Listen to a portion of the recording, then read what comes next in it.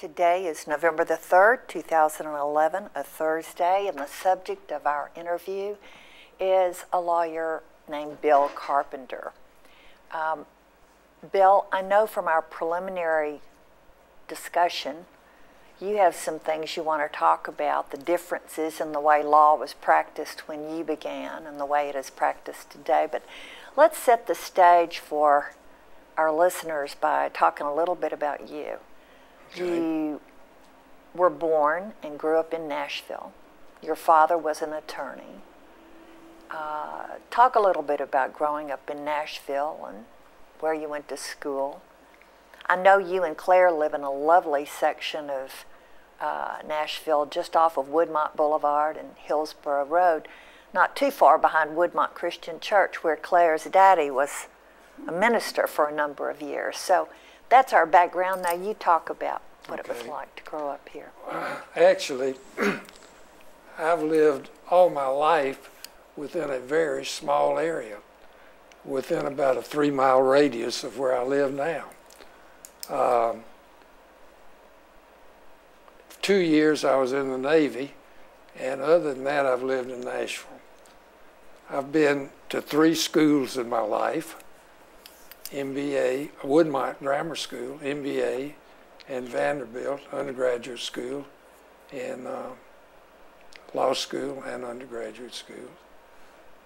I counted only 7 houses in my life, including the one in New York when I was in the Navy. And I have 4 children. 3 are living. Russell was killed in an automobile accident some years ago. And I have 9 grandchildren and 1 wife. And it would be safe to say that if she were not 100% mentally healthy, we wouldn't have made it this far. But in case you're counting on your fingers, I was born in 1929, so I'm 82. We were married in 1951, and that's 60. So we've been together a long time, and I asked her to come today. She says she's not going to talk, but she can if she wants to. Schools, you didn't have to take any admission for any schools. MBA, you just signed up. If you graduated from the 8th grade, you went. Vanderbilt undergraduate school, I just went over there and talked to the register, and you had to have graduated from high school and you were admitted. I don't think it was quite that easy, but there weren't any tests. If you graduated from MBA, you were admitted, I think.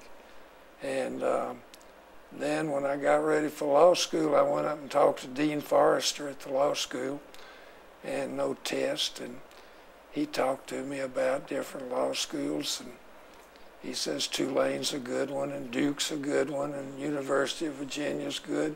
He says, but we think we have a good law school here. I said, well, I believe I'll just go here. So it was that easy.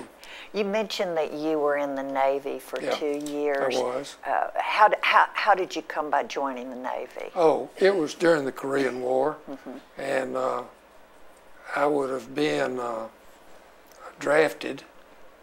Several of us signed up for Naval Reserve, and then we got an opportunity to go to officer training school in the summers while we were in Vanderbilt. And the result of that, I went for 2 years. Just before the Korean War was over, I served on a ship that was stationed in the Brooklyn Navy Yard, and it was a good experience, and we kept the Atlantic safe for those of you back at home. So, when you got to Vanderbilt Law School, you mentioned Dean Forrester. Was he Dean and a faculty member? He was. Tell us a little about any faculty that made a particular impression on several did. Becoming a lawyer. Dean Forrester left soon after, I think after my freshman year in law school, I went in the Navy. And when I came back, Dean Wade was the dean. And he made an impression. He was a good teacher. Paul Hartman was a good teacher. Eddie Morgan taught evidence and civil procedure. He made an impression. And I don't know, I'd be leaving out some. Herman Troutman. We had a good faculty. I thought we had a good faculty. And I learned a lot in law school. It was... Your father was already a practicing lawyer and had a firm, and you joined that firm immediately after graduation? Yeah.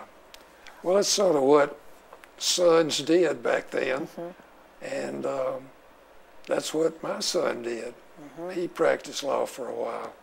So, and he's also Bill Carpenter.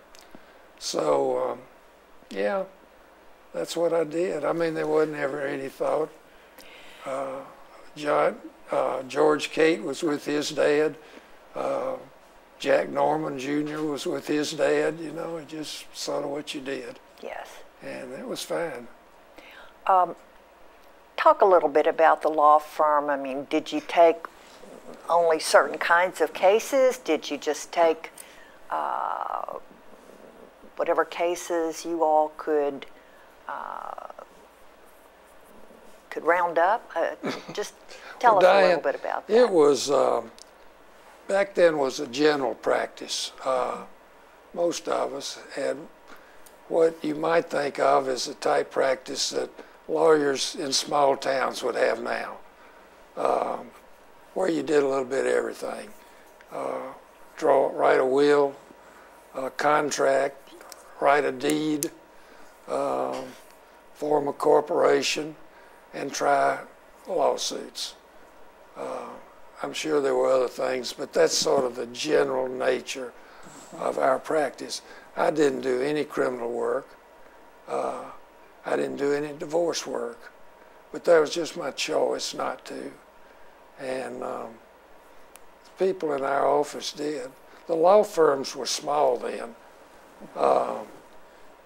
Most of us were within a block or two of the courthouse. You thought you had to be near the courthouse then.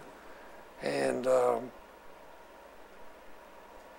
the Stallman Building, the American Trust Building, the Nashville Bank and Trust Company Building, and some as far away as the Commerce Union Bank Building. So most of us in the American Trust Building had one floor, which meant we had about 8 or 9 or 10 lawyers. And it was, I don't know when, but whenever they built the First American Bank Building, what's that called now? I don't know. It's something else. Regions? Yeah, maybe. Yeah. I don't know. It's had several names. Yeah. So that large firm started expanding and started specializing. If I get a little of that coffee, I might get this husk out of my voice. But go ahead. Well, this is probably a good place for you to talk about the changes and the differences in the practice of law. You've already pointed out some. You were all within a block of each other, and you knew each other. We knew each other. There were 500 lawyers then. We had a picture that had all the lawyers' names, and I would say there were about 500. And I knew all of them, and they knew me after a period of time. So you never passed on, even those that were in government work or those that worked for insurance companies or anything, you knew all of them. And that was unusual. I remember we moved to the new Commerce Union Bank Building, which is that triangular building up there. It's changed names since. And thank you. And I made my mind up that I was going to learn and meet all the lawyers in that building, and I never did. I mean, it just too many. They had spread out by then. But the main change that I think is the introduction of women into the law practice. That was amazing to me that there were 3 women who were lawyers that I can remember when I started practicing. Mildred Lund worked for Bolt Cummins, and Rebecca Thomas worked with Hugh Hauser and Connie Summers and that group. And I guess Doug Fisher was in that building. I don't know what offices they were all in. But you'd know better than I, but the number of women lawyers is improving by leaps, increasing by leaps and bounds, and maybe approaching 50%. The law schools probably are approaching 50%. I think that's right. And that's all been for the better. So it's a shame. When I started practicing law, women didn't even sit on juries.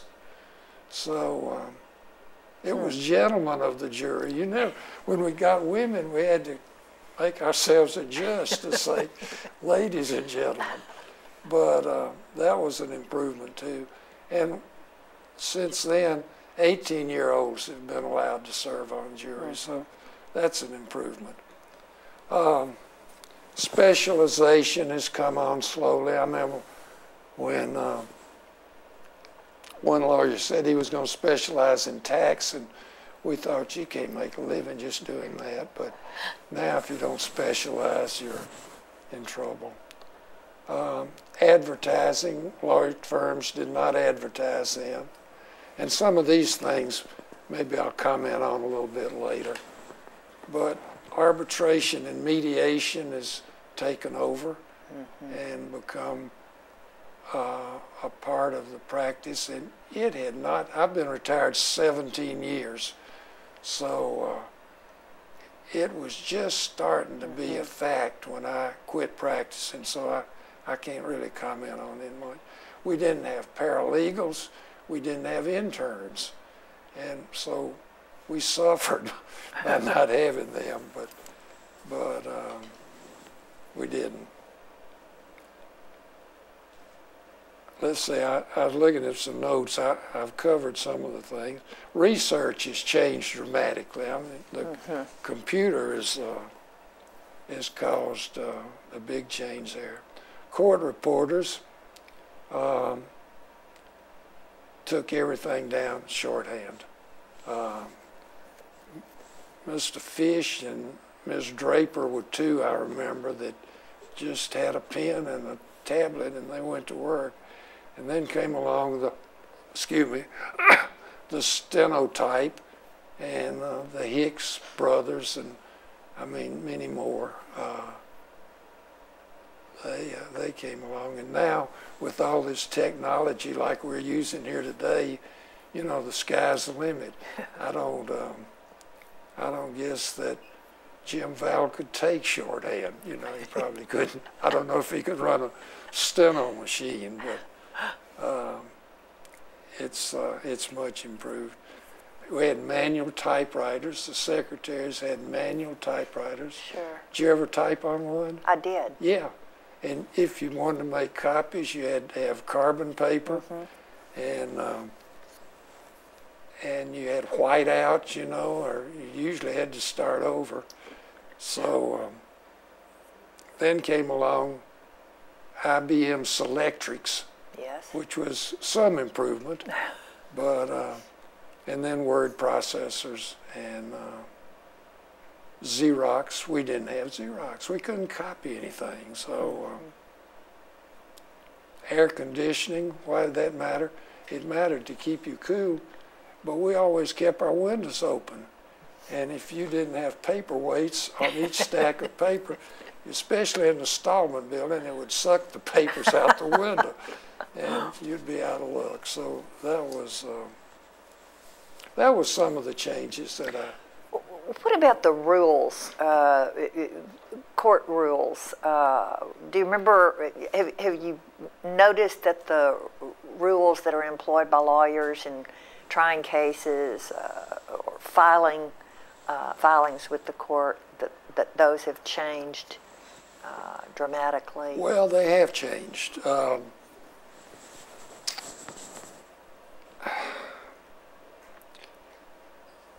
I was going to talk about some of the things that maybe I didn't agree with, or that I had suggestions that be investigated as going back to the way it was. One thing, I say that litigation and all legal matters now take too long and cost too much. Litigation, there have been a lot of changes in order to try to speed up litigation, and to me it hadn't done anything but slow it down. And the prime example is summary judgment. The first thing a lawyer does it now, not the first thing always, but they file a motion for summary judgment. And in order to prepare that motion, they take endless depositions, and they file this motion, and it takes them months to do it, and they're always overruled. So by then the client's broke, and they have to start over to get ready for trial. I think this is part of the reason that that arbitration and mediation has become more prominent. I'm one that believes that the lawsuits are a more orderly way to dispose of a real dispute. The pleadings set out what the issues are and what one side's claiming and what the other's denying. And then you have rules of procedure, and they are orderly. And then the rules of evidence. I don't know in arbitration and mediation if they limit themselves to any rules of evidence or not. I just don't know. But those are sort of out the window unless you're trying a lawsuit. I've heard that Kip Gaden hadn't tried 2 lawsuits this year. He's a judge. I forget who I'm talking to. Who am I talking to? The Bar Association, they would know that, but laymen might not. So that's sort of my ideas. While I'm on the idea of suggested changes, advertising, I have a question on that. It's a fact. The Supreme Court says lawyers can advertise, but some of it seems to me to be beneath the dignity of the profession. And I think that the Bar Association or the court should say that there are certain restrictions. And I wouldn't want to try to pronounce what those should be, but I think they sort of cheapen the profession, some of them do. And then the question of hourly charging came to my mind. Corporations sort of put us in the mode of charging by the hour. And it made lawyers become sort of like a taxi cab meter, you know, you just, and making money got to be the primary goal, which really it shouldn't be. It's a goal, but not the primary goal.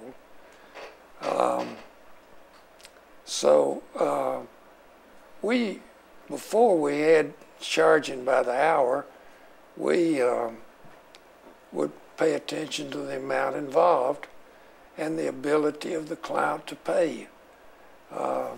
Too often people are out of court now before they can get in, or out of hiring a lawyer before they can hire them because... Well, on that point, Bill, back when you were first practicing law, what was the representation for what we call today the indigent? Was there already a legal aid? Did people do a lot of pro bono work? Were they appointed by courts to take certain matters? How did that work? Well, the appointments would have come in criminal court, and I can't really answer that. I know there were lawyers that hung around the criminal court waiting to be appointed, and they would sometimes get a fee out of it. It was even lawyers who later became rather prominent and successful would just sit around General Sessions Court and criminal court, but I didn't observe that much firsthand. But there was a lot of pro bono work, and my recollection is, it's been a while, and memory fades, but my recollection is that you went to the Bar Association office, and they had a list of lawyers who were willing to do pro bono work, and they would call and send the person over. And usually it was something that a little advice would help them, you know. But you mentioned a moment ago that law firms did not have paralegals or interns. yeah, But now, when we were discussing this interview earlier, you mentioned that Frank Clement, the former governor, well, he did. had worked for your firm. Now, was he in law school at the time? He was in law school, but he did do, I don't know what you'd call it, errands.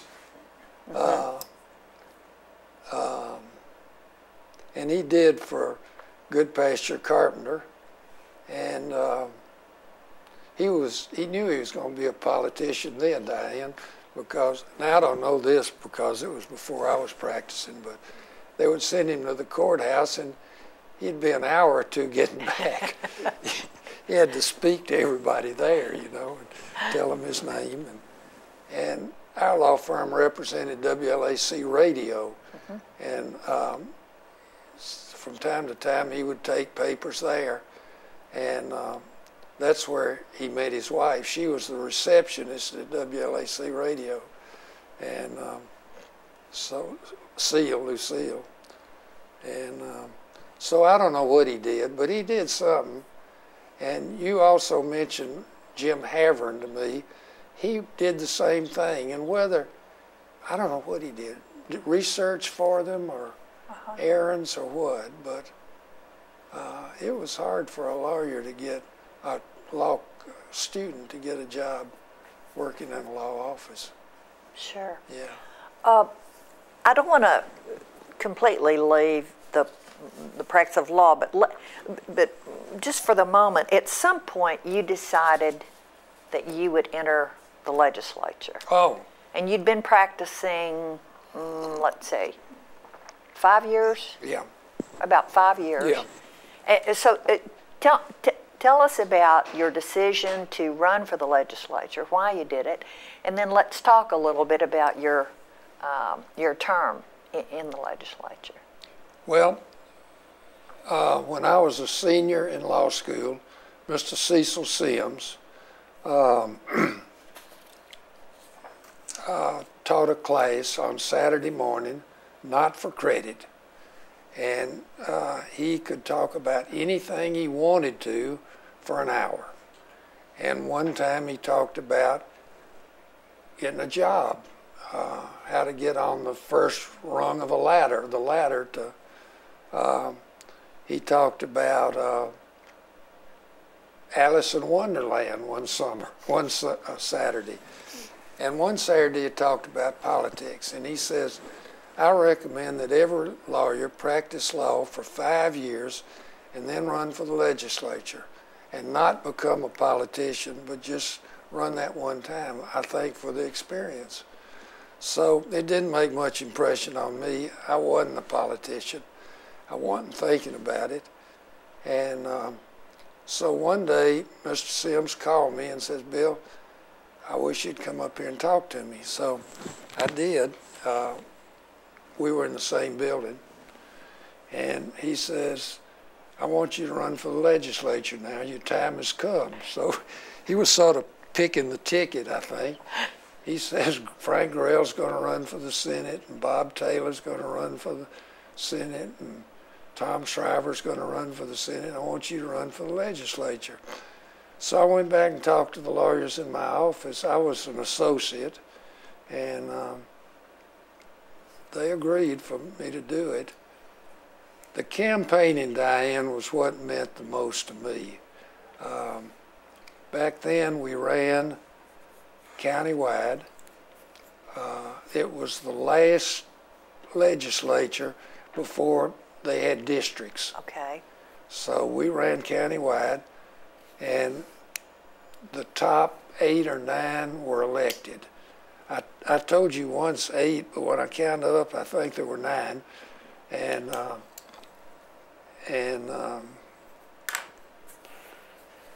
So I campaigned for about 6 weeks. I really worked at it. And you had to go all around the county. I did.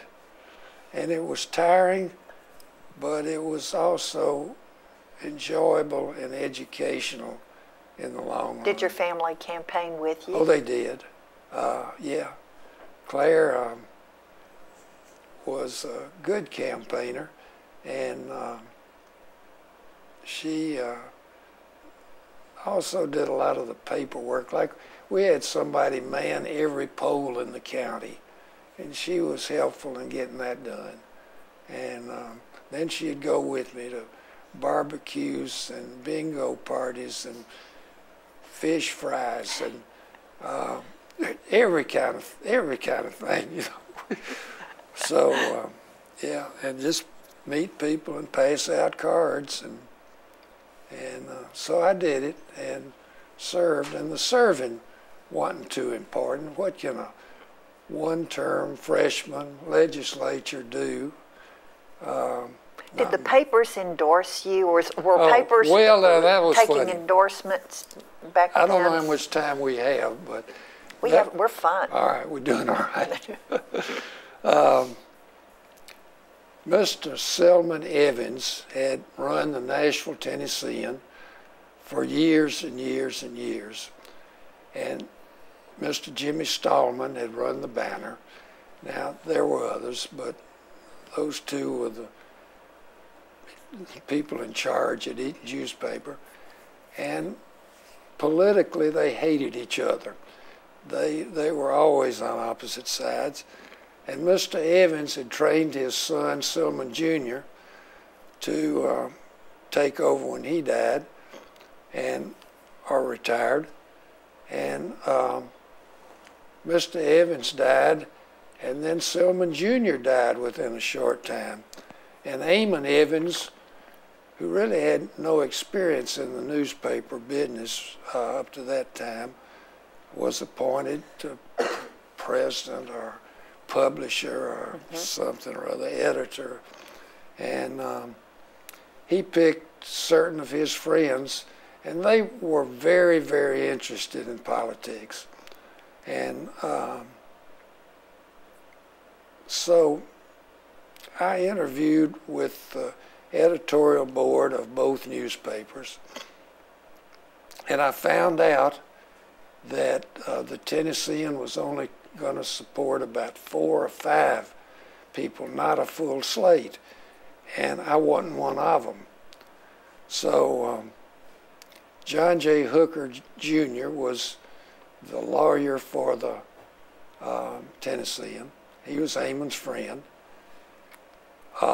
One morning, I was out in Donaldson and campaigning out there, and I called my office. We didn't have cell phones now. And I was told that the Banner was trying to get in touch with me. They wanted to interview me. They were going to endorse me. And I already knew the Tennessean wasn't. So I went, I told them I had to go to a lunch meeting, the Civitan or Sertoma or something or other, and be introduced as a candidate. We did that then. And who was speaking but John Hooker Jr. And so when he began his talk, he started out, now I don't know who the newspaper I represent's going to support, but for me, I'm supporting Bill Carpenter. So I went back to the office, and I had a good friend at the Tennessean who was an editorial writer, Gene Graham, and I called Gene and told him what John had said, and he said, well, stay where you are for a while. He went and talked to John Siegenthaler, who was the publisher or editor, I forget what their titles were, but at the time, and Siegenthaler called John Jay and said, John Jay, did you say that? And he said he did. So Siegenthaler said, well, if he's good enough for you, he's good enough for us. So you ended up with the endorsement of the Tennessean. And Banner. And Banner. See, I'd already been told that morning right. that Banner was going to endorse me. So if at the time it had been any different, and one had found out about the other before they agreed to endorse me, I wouldn't have been endorsed. Now you mentioned Frank Gorell and Tom Shriver and Bob Taylor. So they're the senators. So they selected the top 3 vote getters who were running for the Senate. I don't know whether they even had opposition or not. I don't know about that. Well, were there Republicans who ran back then, or was it all a... No, it was the Democratic primary that controlled it. And who else was elected when in the House? Seth Norman, Jack Norman's son, Vaden Lackey, John Kelly, Charlie Galbraith, and Lewis Pride, and myself. We were the lawyers. That means that 1, 2, 3, 4, 5, 6. Yes. And then non-lawyers were Jerry Atkinson, Gail Gupton, and Mary Anderson. So that's 9. So there were 9 and 3, and that was the Davidson delegation. You mentioned that legislators did not have, well, there wasn't a legislative plaza then, and No. I don't know if there were offices as there are now, even in War Memorial. Where was your office as a legislator? Well, our delegation had 2 rooms in the old, I don't know what the name of, not the Andrew Jackson Hotel, maybe the Andrew Jackson Hotel. Furnished, we didn't have metropolitan government then. They were furnished jointly by the city of Nashville and Davidson County, and they paid for us to have those 2 rooms. That was the nearest thing we had to an office. Did you have someone who answered the phone for the delegation? Yeah, we did. Charlie Frazier, who's a lawyer, did more than just that. But he was paid by those 2 governments, and he was a lot of help to us. Just out of curiosity, who was the Speaker of the House when you were in the House? Do you remember? No, I remember him. I can't remember. He just served 1 term. He was from West Tennessee. He was excellent. I can't think of his name. Yeah. Now, help me here, was it during your campaign or during your term that you became aware of or acquainted with some of the more colorful characters in Nashville's political history? Well, yeah, I guess this is of general interest, but Charlie Riley was a councilman in South Nashville. And when Metro was voted in, he decided he wasn't going to run for the council anymore. And a couple of people, or 3 people, I guess, announced to run for his position. It would have been in the new Metropolitan Government Council. And he was asked at one time said, "Charlie, who are you supporting?" Well, Charlie was supporting Carlton Loesser for Congress, and Dick Fulton, who was a neophyte, a beginner in politics, was running against Carlton Loesser. Carlton Loesser was then the district attorney. And Charlie Riley and Carlton Loesser were friends, and he was supporting Carlton Loesser. So, having said that, Riley, when asked who he was going to support, said, "Well, I think I'm probably going to support Gene Jacobs. He's the lesser of two evils." So, Gene Jacobs got the nickname right there, Little Evil. And he went through the rest of his life being Little Evil. He wanted to please Charlie Riley, and so he became anxious to get all the votes for Carlton Loesser that he could. And back then, councilmen, not so much for their own benefit, but they would have a slate of people that they were supporting in all elections. And I think it was more because their constituents would say, "Well, I don't know who's running for the legislature. Who should I vote for?" Mm-hmm. And they would have it printed up, just a little piece of paper with the names of who they were supporting. And of course, Carlton Loesser was the head of Charlie Riley's list. But then he had Gorell down and Shriver and Taylor, and I was on the list too. I didn't know it till later.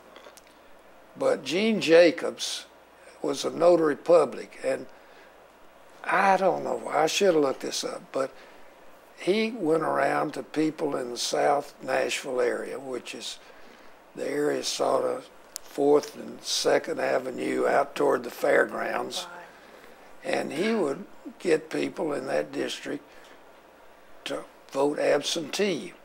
You're supposed to vote absentee if you were out of town or sick or something like that, but a lot of these people never voted, and maybe some of them couldn't even read.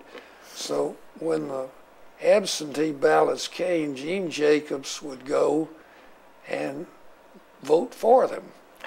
And then for some reason they had to be notarized. Well, Carlton Loesser got all the votes. I think he gave a couple to Fulton. I think he wanted to be fair and gave a couple to Fulton. But Jacobs got, Carlton Loesser got all the votes. I was on there, I got all the votes. I didn't know it till after the election. The Tennessean found out, and they had been for Fulton. And so they were very much disturbed by the fact that this had happened. Carlton Loesser made a mistake, I think, politically, because he claimed that he would have been elected even if he had not gotten these little evil votes. But that wasn't good enough for the Tennesseans, so they, for some reason or other, they had another election, and Fulton won overwhelmingly. And Gene Jacobs went to the penitentiary for a while. He came back, and he would have a Easter egg hunt every year out in the district where he had been councilman. And he would come around to all the offices, including ours, getting donations for the Easter egg hunt. And the secretaries in our office would act like a celebrity has come in, you know. Little Evil's out here to see you. So that's a story about. I think I told you also about Good Jelly Jones. We had a city judge back then, and Andrew Doyle was his name, and he lived in North Nashville. And Frances Doyle was his sister, and she lived in North Nashville, and she was on the city council. And Good Jelly Jones could always, it was said that Good Jelly Jones ran what was known as a good time house. in North Nashville. And occasionally the police would take Good Jelly in, and Judge Doyle would find some reason to dismiss the charge. And I don't think anything unethical went on, but they were good friends, and the Doyles could depend on Good Jelly. And so I was told later that the brick that was in our house came from Good Jelly Jones's place when they tore it down. Now that's a good story to know. But Frances Doyle had a supper out at her house, and her slate, I was on her slate, her slate was invited out to the supper, and then we were all required to, to make a little talk. And you stood on the corner of a porch. The porch had two sides to it, and you stood here, and all the white people were in the front yard, and all the blacks were in the side yard. And that shows how much we've changed. We still ain't changed enough, but at least we've changed. That wouldn't happen now. You know, these days it's very common to have barbecues or fish fries, but they're fundraisers. Yeah. Now, would people throw money in a hat or make donations when they would come to these suppers, or was this just to get the message out? My campaign didn't cost me anything, maybe a few dollars, but not really much, $100 or $2. But these were like the, what's the name of that,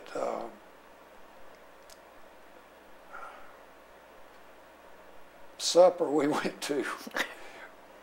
Possum. Oh, yeah. Possum hunter supper. And you would just go because there'd be a group of people there. It wasn't a fundraiser. Right. Ben Rest gave me a little money. Harlan Dodson, who was a lobbyist for somebody, gave me a little money. I think it's probably all of it. What other rest was my money. Was there any political advertising on radio? Yeah, I had a little spot on the television for a while.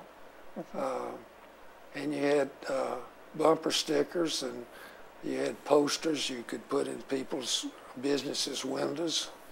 Sure. Yeah, it was lower key than now. So you served one term. Yeah. And that was enough. Yeah, it was enough. Our legislature didn't do a lot. We passed contract law, which was a standard contract law. We put a tax on professionals. We didn't do a lot. So then you went back to your practice. I was practicing all the time. I would go to the office every day. We would start a session at about 10 o'clock. I'd be at the office at 8 and go up there and be back before the day was over. Another question about a difference possibly between law firms now and then. These days, a young person may join a firm and eventually find out that they either are or are not on a partnership track. Yeah. How was that done when you said you were an associate with the firm when you went to the legislature? Yeah. How was that done when you were practicing? Well, my dad and Mr. Goodpasture decided. Maybe Bill Woods later had something to do with it, but it was just, they decided how much money you made, and they decided when you would become a partner. And so you became a partner. I did. Let's talk about some of the cases that may be the most memorable that you were involved with. Then I know you mentioned to me a case that you had. You were representing a company, and I believe Dick Frank was representing Acuff Rose. Yeah. Well, that had to do with the renewal rights for Hank Williams songs. And I should have looked this up too, but I don't know how long the copyright is good for on a song, or was then. I think it was 70 years, but it was 35 and 35. You had to renew at the end of 35 years. And then there were companies. Okay, let's see, how do I not get ahead of myself?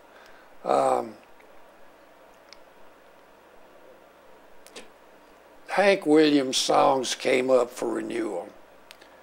And there was a question about whether Billie Jean Jones would share in those renewals as being a widow of Hank Williams. And the question was whether or not she was free to marry Hank. So Audrey was not Hank's wife. They were divorced. There was no question about that. Mm-hmm. Hank Jr. was going to share 50%. I don't know whether it was the writer's rights of the publisher's right, but he was going to share 50. He was Hank's son. There was no question about that. But the question was whether or not Billie Jean would share the other half. Well, God, here's the story.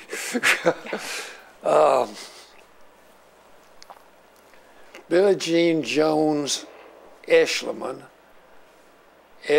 because she had been married to a soldier, lived in Bossier City, Louisiana. And the Louisiana hayride was at Shreveport. And Bossier City and Shreveport, you know this, yes, but they're right across the river from each other. They're just like East Nashville and downtown Nashville. So Billie Jean would go to the Louisiana hayride some, and one time Farron Young, who was singing on the Louisiana hayride, was invited to come to the Grand Ole Opry as a guest. And he said to Billie Jean, who he's dating then, "You want to go with me?" And she said she guessed she did. So they got on the Greyhound bus and they rode to Nashville, and they were on the Louisiana hayride, the Grand Ole Opry. And there was off stage, there was a place where a guest could sit, and that's where Billie Jean was. And while Farron was singing, Hank went over and introduced himself to Billie Jean and said, when Farron came back, says, "Farron, are you going to marry this girl?" And Farron says he didn't know, they hadn't talked about it. So Hank says, "Well, if you're not, old Hank's going to marry her." So they swapped dates that night, and they went out, and Billie Jean went with Hank, and Farron took Hank's date, and they decided they would get married. Well, Billie Jean had this problem. She didn't know if she was divorced from Eschliman. Eschliman had been a soldier in Shreveport, and they had married, and he had filed for divorce. She knew that. And then he had been transferred. So she didn't know if the divorce ever went through. And she wasn't sure where he'd been transferred. Well, Hank sure wasn't going to marry any married woman. See, he had his morals, and he wasn't going to marry any married woman. So they decided they would go back to Bossier City, and Billie Jean would get a divorce. We tried and tried and tried to find any sign of the divorce papers and couldn't. Billie Jean was sure that he had filed, but in hindsight, I wonder if he ever did. But anyway, they went back to Bossier City and they got a lawyer, and they were gonna, he filed a divorce action for him. Well, the day came, let's see,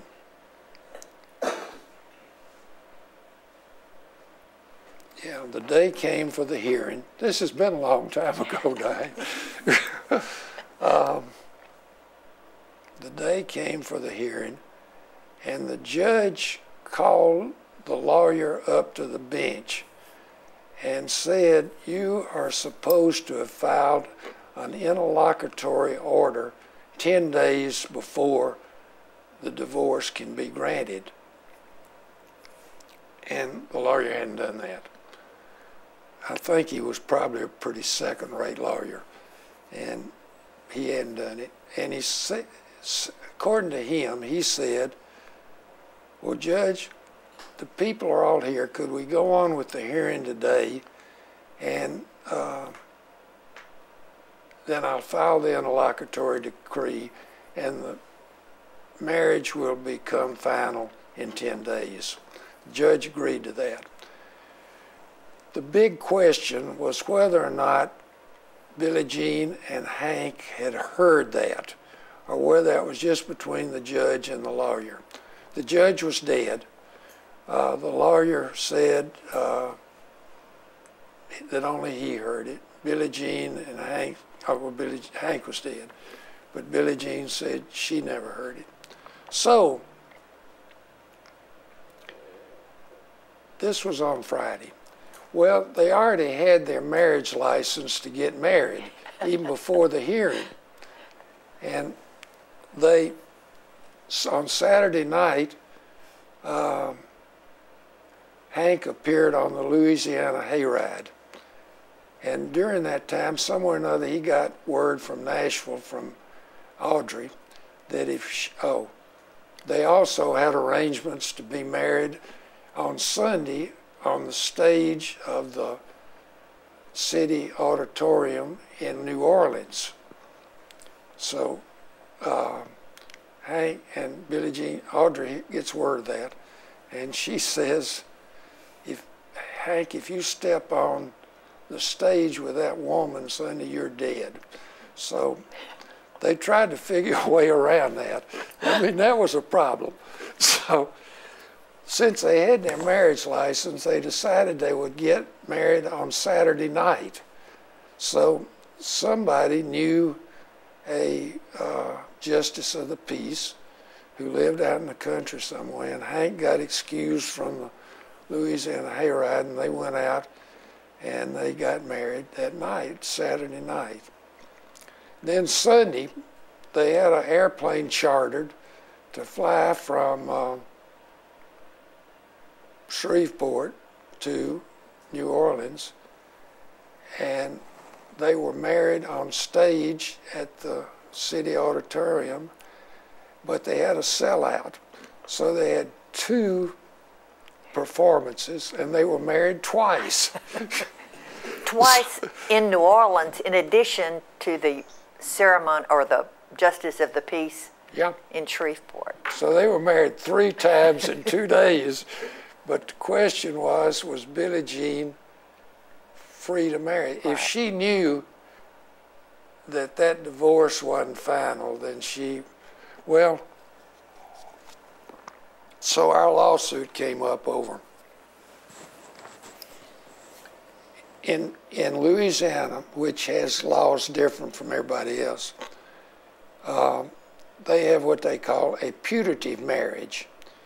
If you, in good faith, believe that you are free to marry, then the court will honor that marriage for inheritance purposes. Mm-hmm. So our lawsuit was filed based on a putative marriage. Plus, after that marriage, they lived for a while in Montgomery, Alabama, where Hank's mother had a boarding house, and they stayed in that boarding house, and we filed on, and Alabama had common law marriage. So we said that either it was a putative marriage or a common law marriage or both. And so that's what the lawsuit was about. And what was the outcome? the outcome was that it was a putative marriage. And so she was entitled to Yeah. To share Yeah. when the royalties were Yeah. renewed. Later on a motion for a new trial, we tried this in federal district court here, and Judge Morton, who was the judge at the time, declared that there was sufficient evidence to declare that it was also a common law marriage. Mm-hmm. This was appealed and argued in, there were so many side issues in this. I'm trying to stay with. You're doing great. Yeah, I'm trying, but it was appealed, and the Court of Appeals in Cincinnati affirmed Judge Morton, and they attempted to go to the Supreme Court and then backed off. That never was pursued. So that was, I'd say, the most interesting. There were more facts in that than you'd ever hear. I mean, here's one little side fact, and then I hope I won't say any more. But there's always been the story that Hank and his group were coming back to Montgomery after a performance, late night performance, and they got into Shreveport as the sun was coming up, and Hank had been asleep, and he saw the sun coming up, and he wrote the song, "I Saw the Light." Okay. Then there was a woman who lived next door to Hank's mother's boarding house who took an interest in Hank, and she told me that she asked Hank to go with her one day to talk to his preacher. And he did, and he was very impressed by what the preacher had to say, and he left there and went and wrote the song, "I Saw the Light."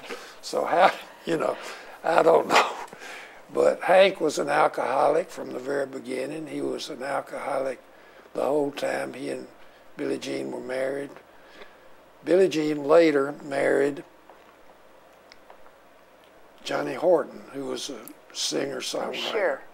And Johnny Horton died in an automobile crash coming back from a performance. So I told the jury, Judge Morton was strict on everybody's Mr. and Mrs. And I said, I hope the judge will excuse me this, but her name was Billie Jean Jones Eschliman Williams Horton. So she had a lot of names.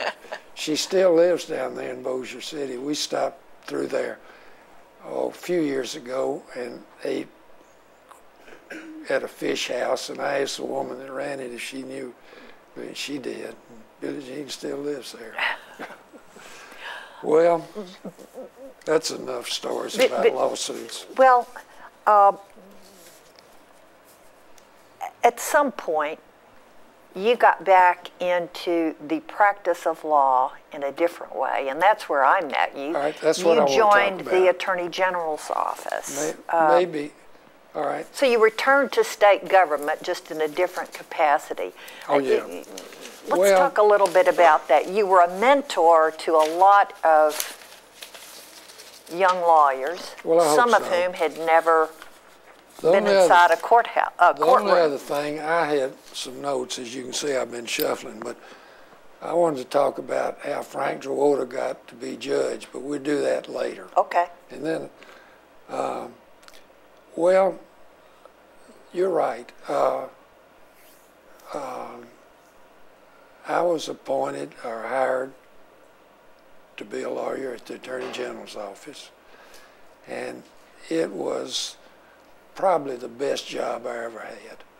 I remember I was on a elevator one time with Doug Fisher, and Doug says, he was talking to somebody else, but he says, "Oh, to be an associate again." Well, you know, he's right. If you've got the management of a law firm on your hands and trying to be a lawyer, it's just, you'd just rather be a lawyer. And so that's what I was when I went back to the Attorney General's. I had no duties to hire or fire or administer or do anything. And so it was a wonderful time. I think there were about 100 lawyers at the Attorney General's office at that time. You think I'm about right? I think that's right. Yeah. Did you come in under General Cody or General Mike Cody. Bers? You came in under General Cody? And Knox Walkup was assistant. Wonderful people. Bill Leach had been Attorney General before, but he was through, gone into private practice. And then Burson came before I left. I was there 8 years. But most of the lawyers, I thought they were smart lawyers. I had no criticism of the lawyers in that office. But they were, the Attorney General's office was taking on a lot of trial work that they hadn't handled before. And a lot of these lawyers had no experience in trial work. And so you said mentor. I mean, if anything, I was there to help however I could. There were 3 areas where there was litigation where there hadn't been before. One was condemnations, eminent domain. The Attorney General had always farmed those out to local lawyers in the county where the property was located. And Cody took them back and handled them internally. So there was all that work. And there was a lot of road building and school building and so forth. So there was a lot of condemnation work. And I could help with that. Then civil rights was a fairly new law. And a lot of government employees decided that they had been wronged, and they sued for their civil rights. Teachers, for instance, who hadn't gotten tenure, thought it was because of age or sex or religion or whatever, and they would sue. And then, so there was that litigation. And then at the same time, the state waived its governmental immunity for certain torts and contracts on a limited basis, but that opened up that much more. So there was a lot of litigation. And so I considered myself there to help however I could, maybe just to advise with somebody, maybe to go to a deposition with them, maybe to take the deposition, maybe to talk to them about negotiating what a lot of them didn't know much about negotiating. And so it was wonderful. And some I'd just try the whole lawsuit, but always with somebody. And so it was, I would let them do as much as they felt able to do in every case. So that was 8 good years of practicing. 8 good years. Yeah, yeah. The others weren't bad, but they were 8 good years. You mentioned Justice Gerolda, who is, as I think almost everyone knows, your brother-in-law. And Frank got out of law school and then joined your firm. He did. And I guess he had been there about 5 years. I'm not sure. But not a long time. He was still a young lawyer. And Buford Ellington was governor. Frank Garrell was lieutenant governor. And Frank called me one day, Bill, Buford Ellington doesn't like lawyers or judges, and he and he asked me to help in filling vacancies. Judge Alf Adams was retiring from the bench, and he says, "Bill, do you want to be judge of the Chancery Court?" Well, I didn't need to think about it at all. I'd sat as special judge for different judges when they were going to be out of town or something, and I knew I didn't like sitting up there and being impartial. I mean, I wanted to be on one side or the other, and you were a zealous advocate. And to be quiet. I didn't want to sit up there and be quiet and listen to those lawyers say things I wish they'd hurry up with. So I said, "No, Frank, I want to be an advocate. I don't want to be a judge." We said, "Who can I get?" And I said, "I don't know. I just didn't know." So it hadn't been long after that. My dad walked in the office, and I told him about this conversation. Dad says, "Well, what about Frank Zawada?" And I said, "Well, I think he's doing a good job for us, and I'm glad to have him here." But I said, "If you want to call Frank, you can, and it's just up to you." Well, he called Frank, and Frank's first reply, I was told, was, "Well, he sure is young, isn't he?" But he did appoint him, and Frank went on to become judge of the Court of Appeals and later Chief Justice of the Supreme Court. So he had a good good career, and is retired now. So. Now, before you left your law practice, that firm had expanded. I guess your father and Mr. Goodpasture, did they retire? Well, they did. And you mentioned Bill Woods. He was there. Bill Woods. The law firm had lots of other, there was always Goodpasture and Carpenter. And then it had other names, Dale, Jim Dale for a while. Then Dale and Woods, and then Mr. Dale left, and it was Goodpasture, Carpenter, and Woods. And then there were other associates, where Jim Sasser, before he ran for the Senate, was a partner. A partner. And Bob Parker was later, and so Wirt Courtney was at one time. So, but it didn't. Our law firm didn't expand. It stayed the same size, basically. I mean, we had more associates than that. But I think all businesses, including law firms, have life expectancies, and ours just sort of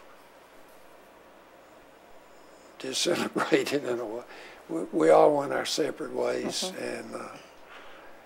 and the law firm, you know, John Hooker's law firm, different ones, they either form with other law firms, they change, and ours did. So. Well, your life has been a very valuable part of the history of the bar. Well, thank you. And I appreciate your taking the time for this interview. Any other comments you want to make about the practice of law? I can't think of anything. Well, thank you very much. This has been a very good interview. We appreciate this. Thank you.